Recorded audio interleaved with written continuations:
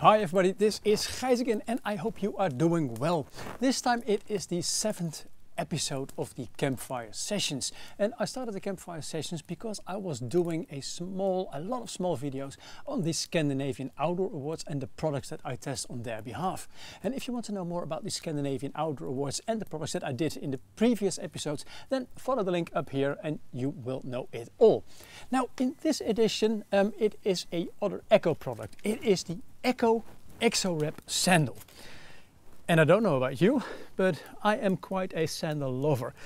About 7-8 years ago I went to Israel for a magazine here in the Netherlands to do a test on sandals in general. And we hiked about, I think, on 8 different pairs in the desert and also in the mountains of Israel.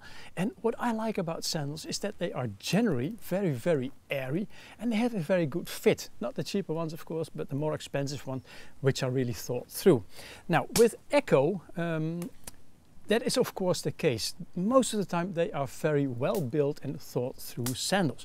But in this case with the EXOWRAP it is a little bit different. And now I have to explain that this is a pre-production sample, and Ecco thought that they sent us the pre-production sample that was used for testing, but they didn't. They sent me the model that is used for the photography. And on this one, this particular model, well, I discovered that quite a lot of things were not really like I expected from Ecco. And then I called them and I explained this, and yes, they acknowledged this is not the right sandal sample that I should have had. Now, what I did notice is that the footbed itself and the sandal, the whole construction in general, it is really nice. The sandal has got the forine footbed, and forine, it's basically a construction in the middle of the sandal to provide a lot of support and stability. Now if you look at the sandal on it from this way and you bend it, or when I bend it, you can see that the flex point is really nice in the middle of the forefoot, and that's actually precise where it should be.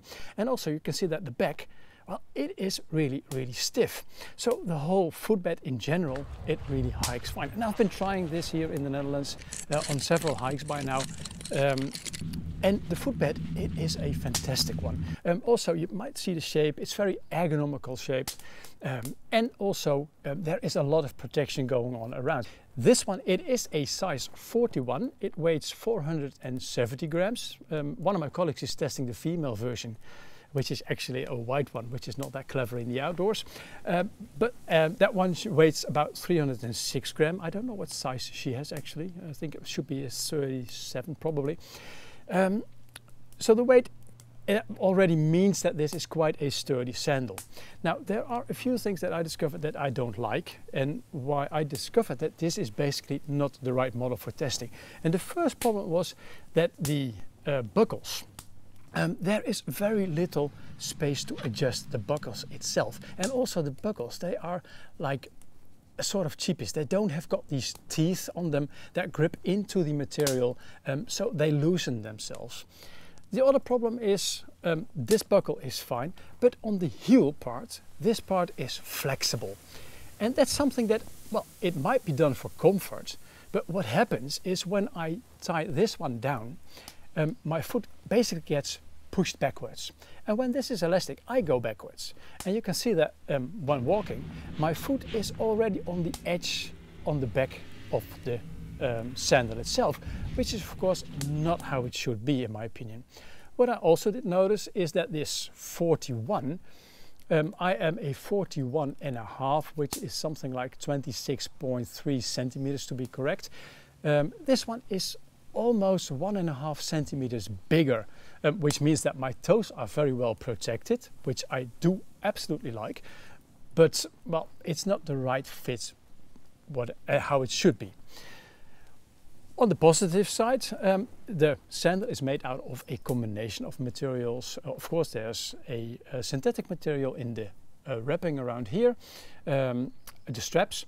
And of course, Ecco uses their Ecco leather, which is dry-tan leather, and dry-tan leather has been awarded a Scandinavian Outdoor Award in the past because it is a very nice way of tanning leather, because they use very little water. And reducing water in the tannery is one of the main topics in the whole shoe business. I've been hiking with this one in water as well, and yes, it is fine. It even dries quite quickly.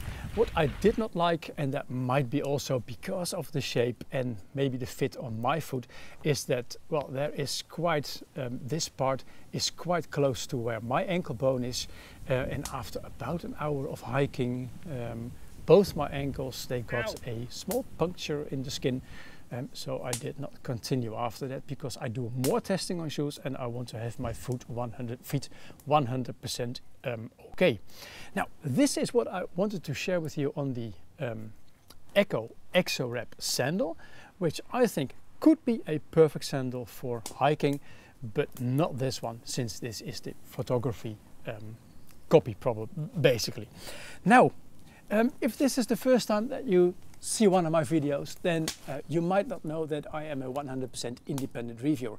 I'm not being paid by manufacturers to make my reviews, and I don't have any affiliate deals, neither do I have advertisements on my website.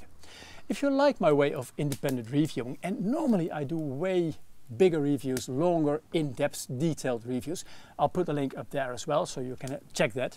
And if you like what I do, then please subscribe to my YouTube channel, follow me on Instagram, and like my Facebook page. And don't forget to hit the alarm bell when you subscribe, so you know when I uploaded a new video, because there is still one more video to come in the Scandinavian Outdoor Awards jury session product testing thingy, and that is about a face mask. And in Corona times, this is going to be very important. I hope you liked the video. Thanks for watching. Enjoy the outdoors and stay safe. Ciao, ciao. And now I'm going to clean the sandals, because there is a lot of dirt on them and a little bit of blood, which I will not deliver back to Ecco in this way. So I'm going to put them in the sink, give them a good rub down, and let them dry tomorrow.